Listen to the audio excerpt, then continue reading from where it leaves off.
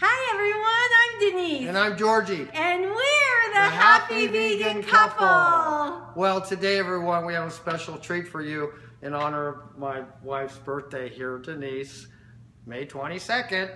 It's from the Cancer Survivor's Guide, by Dr. Neil Bernard.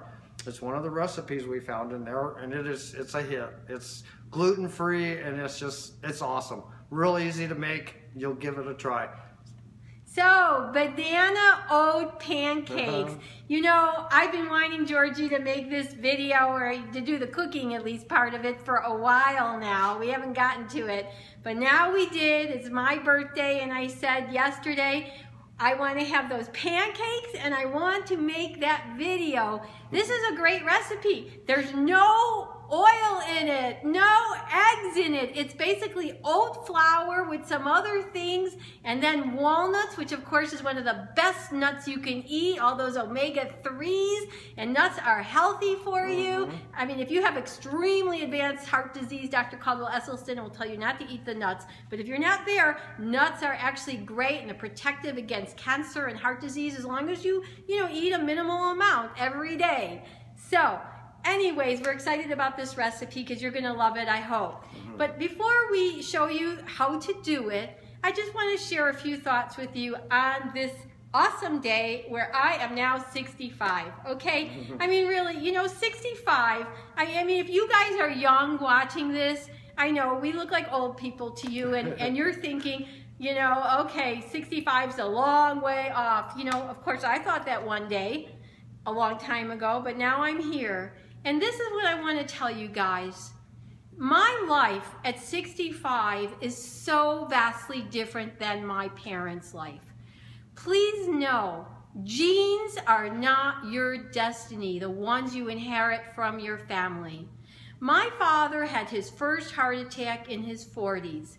Then he continued to have heart disease throughout the rest of his life. He died in his early 80s. And along the way, he developed Parkinson's disease. His life was just one episode of suffering after another. My mother had horrible osteoarthritis through most of her middle-aged and upper years. She had knee replacements, back surgery. She was always in pain. Her hands were, swollen and bent. And then the worst happened. She developed dementia, and she's literally been in a bed for like 17 years. My mother, no life at all. She's been living a life where I wouldn't wish it on my worst enemy. But my life is not like their life. I am vibrant, energetic, healthy, and on no medications. Yes, I don't know how long that's going to last, but I'm hoping that I will have decades more of this kind of health where I will be able to still do the things that are important to me. My destiny is not my parents' destiny. My genes that I inherited did not give me their diseases. Why? Because I made such different choices than my parents. At 22, I became a vegetarian. I started reading labels. I've been reading labels on every food product I buy for more than 40 years. I became a vegan 6 years ago. I've been exercising since my 20s, regularly going to a gym. I just know that these decisions I have made have given me this health that I still have now at age 65, and I don't have any of those issues of my parents. So if there's anything that I can give to you on my birthday, this is my gift. Please take seriously, so seriously, this knowledge we are sharing with you.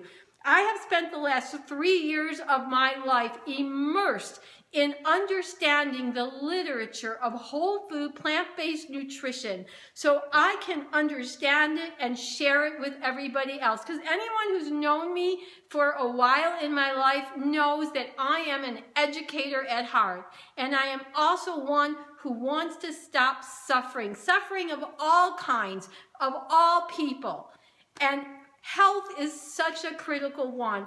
Don't allow your life to be like my parents, where they went to doctors over and over and over. It didn't change their life health profile. They were on drugs.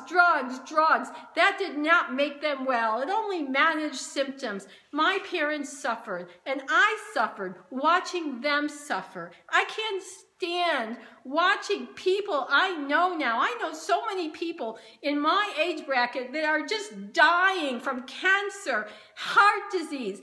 They don't need to be dying from this, but they were not taught. They were under this cult that the standard American diet is the way to be, and that's because there's so much collusion between the meat industry, the dairy industry, the processed food industry, the drug industry, and our government. These industries, they pay scientists to put their name on studies that will confuse all of you. So you keep eating the way you're eating, and they generate profits. They want your dollars. They don't want your health. Do you think these hospitals care about your health? If they did, they would serve healthy food in their cafeterias. When you're a patient and you're getting cancer, chemotherapy, or you have heart disease surgery and you come out, they wouldn't be serving you roast beef and gravy. No, they should be serving you Brussels sprouts and broccoli and arugula and kale and beans and nuts and seeds. These are in fruit. These are the health-affirming vegetables and food for you to eat. I'm emotional because this makes such a difference. It's just hard to see suffering and see people you know and that you know are beautiful human beings have to suffer and die these early deaths and suffer all the pain that goes with it, and then all their family members have to experience all that. I'm sorry, I'm emotional, but it really is, it's just important to me that we stop the suffering. So this is my birthday gift to you. Enjoy these pancakes and learn. Keep reading our Happy Vegan Couple posts on our Facebook site, because I put them there so you can learn. I don't want you to just listen to me. I want you to listen from the doctors and the research, the scientific evidence-based data that shares this knowledge with you. So that is my birthday gift to you. Please take it and live a healthy life and share it with your loved ones, and please stop the suffering. So with that, let's get to making those great pancakes so you can see the wonderful food that you can make in almost no time at all. Okay, Georgie? Okay, let's do it. Okay. Okay, everyone, let's get started on Denise's oat banana pancakes. First thing I'm going to do is show you all the ingredients, or tell you all the ingredients. I've already measured them all out. What I have is 4 cups of whole oats, spelt flour, baking powder, salt, chopped walnuts, apple cider vinegar, maple syrup, vanilla, and almond milk. Those are my ingredients, plus 1.5 bananas. Usually it's 2 bananas, but they're pretty big. So the first thing I'm going to do is I'm going to grind up the oats in the Vitamix just to show you how to make our oat flour here. Go ahead and pour these in.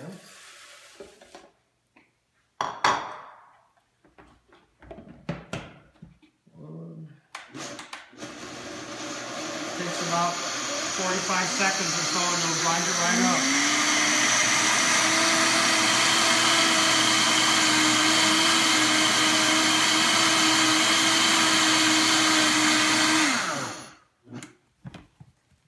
One more.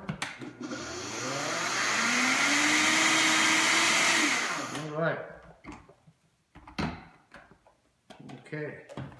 Here's what it looks like, all ground up. It's a little thick, a lot thicker than bleached white flour that everybody uses. Okay, I'm going to put 2 cups of this in my bowl. A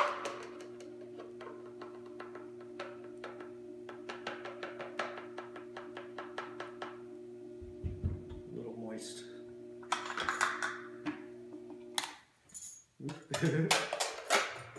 And this is in honor of Denise's birthday this morning. That's right. Just what I wanted. Okay. These great pancakes. 2 cups. Baking soda next. I'm going to mix my dry ingredients first. Salt. And I consider the walnuts dry. But I'm only going to use half of these because I'm going to sprinkle some on top of the pancakes once we're done. So I'd say about 1/4 cup. Okay, just going to take and mix these up. And of course, walnuts is one of the healthiest nuts you can eat. That's okay, great. now the spelt flour, I've got 1.5 cups here, but I'm not going to put it all. I'm going to put about half in here. So 3/4 cup so far. Okay, there's that mix. Then we're going to take the banana, and these are a ripe banana. That way it's easier to mush up. You want to mash it.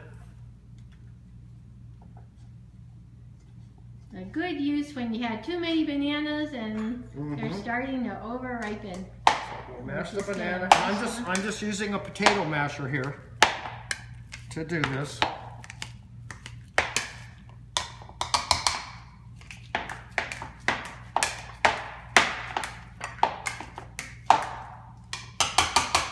Want it about like that. You don't want to chop it up too mushy because you're going to add the liquid now. We're going to add the apple cider vinegar, maple syrup, vanilla, and our cup of almond milk, unsweetened almond milk. We're going to mix this up. Always unsweetened. We don't want to have to add too many extra sugars if we don't have to. And I did learn, Georgie, from Dr. Greger's nutritionfacts.org videos that he did on sugar sweeteners, that most of them are pretty much the same in terms of that they pretty much offer us nothing but empty calories. However, maple syrup, he said, is one of the redeeming ones that actually have some decent nutrients in it. So, okay, I'm going to pour my liquid into my dry mixture. Mix it up. Now if it's too thick or too thin, you just add some water to it. You want a pancake thick batter.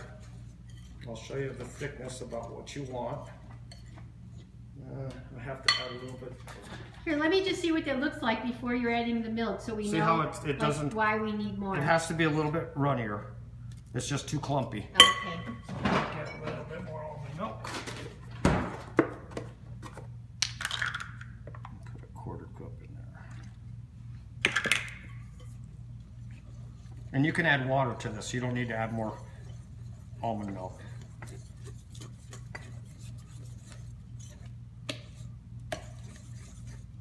Okay, there you go. That's about what you want. Okay. Oh, and the one thing I want to do is I want to add a little sprinkle of cinnamon. Ooh, yeah. Cinnamon's a wonderful spice. So I'd say 1, 2, 3, 4, 5. ½ teaspoon. Okay. Now that we got this mixed up, I'm going to go over here to the stove in a minute and show you what that looked like one more time. Perfect. Yum. We'll go fire up the stove and cook them for you. Okay? All right, Georgie. All right. Okay, let's cook them. First thing I do is I get the grill nice and hot where you splatter it in water and it goes shh. I'm using earth balanced margarine and I'm just putting enough for the pancakes. Real quick, you don't need any more than that. I'm using 1/4 cup per pancake. And I did forget the blueberries. Let's add the blueberries real quick. 1 cup of blueberries. Yes, we don't want to forget that superfood, that's for sure. Okay. You're going to let these cook for probably 1.5 to 2 minutes on each side. And what kind of temperature do you have on the stove? Right now I've got it at about, I'd say medium high. Okay. Don't want to stay on high because it'll burn out your pan.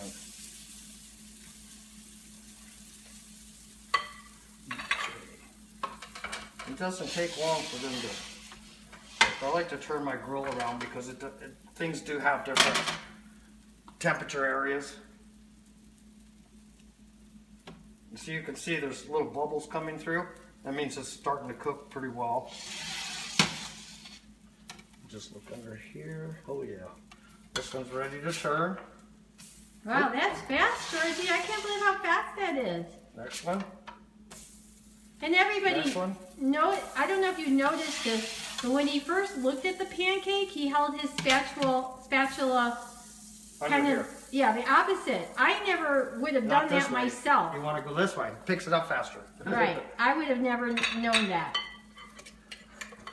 That's just a little cooking tip. Okay, another minute or so, and these will be done.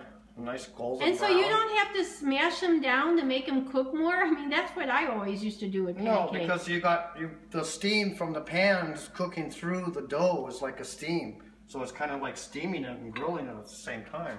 Ah. Look at that. Ooh, I can't wait to eat. All right. First batch. Okay, real quick again. We wish we didn't have to use that, but we just haven't found a way to not have the pancake stick. So, but at least the batter in itself has no added fats to it. So I'm really happy about that. Except our walnuts. Well, that's a whole food That's fat a good though. walnut. We don't have any oil in this. Right. This recipe will make about a dozen of this size pancakes, which are probably what I would say 4 inches wide or round. So probably a dozen of those. And you could probably put other fruit in there if you wanted, right? Like if you wanted to put some strawberries or... No, because your strawberries is going to be your topping. Oh, right. I'm going to be topping it with strawberries, bananas, some more walnuts, maple syrup. It's going to be delicious. I don't use much maple syrup. But... All right. Looking good. Always check your temperature. If your pan's getting too hot, turn it down because you don't want to burn them. I'm going to turn this down just a little bit too much. And one of the reasons I love this recipe too is because it's made from oats, which is a really great whole grain to eat. And so we eat oatmeal a lot, but this is just another variation. And you notice what I do with my spatula is I don't go slow. I kind of push it fast. Otherwise, if you don't go all the way in, you pick up your pancake, it's going to fold in half and you're going to have an ugly pancake. Uh-huh. All right. How to make the food look good. Okay, so let's go ahead and wrap this part up. I'll finish the rest and we'll come over here and I'll show you what it looks like finished. Okay, sounds good, Georgie. Okay. Okay, there's my pancakes.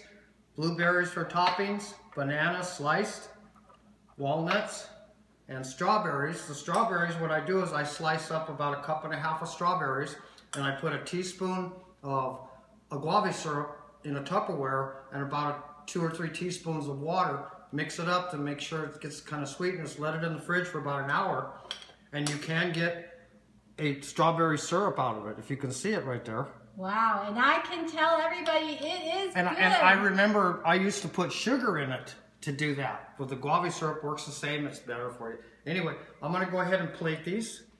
Show you guys what it looks like when I'm all done. And Georgie always makes them look so beautiful when he brings them to me for breakfast. And if you notice, I leave my bananas in the skin because it's easier to deal with them when you're placing them on something. Little trick. Let's Okay, see. a couple blueberries. Even though you got blueberries in, it looks pretty. Yeah, and you can't have too many blueberries. There's strawberries. No one should worry about gaining weight from eating whole fruit. Now, of course, we don't recommend that you're always putting sugar in your fruit. There was just a tiny bit in this. But the sugar that's inherent in fruit is not going to make you gain weight. At least that's what Dr. Michael Greger and the research he shares tells us. Top with a teaspoon of walnuts. How's that? That is yummy, yummy, yummy. I can't wait for that to be in my tummy. Real maple syrup. I'm going to go ahead and take a little taste here. And we do get that at Trader Joe's for a good price.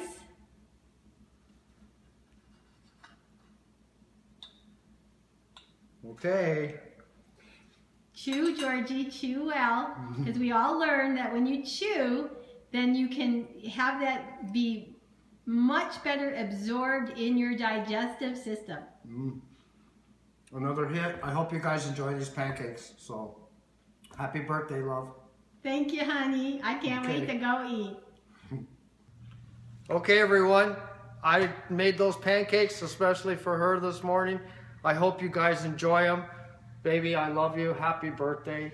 I just got to tell you, they were awesome. I just love them. And if any of you try it, we'd love to hear if you enjoy it as much as we do. So give us a little comment on the Facebook site or the YouTube site, wherever you're watching this, okay? Okay. Again, baby, happy birthday. I love you. Thank you, honey. And thank you for making me all this great food. I am one lucky woman.